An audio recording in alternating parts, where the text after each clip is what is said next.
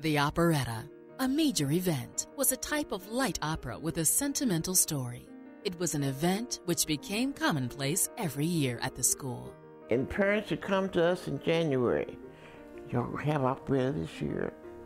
We said, yes. What kind y'all have? Well, we said we had to get our books and look here, because we'd get catalogs and books, play books. Well, just let me know in time, because I got to get my child's costume made.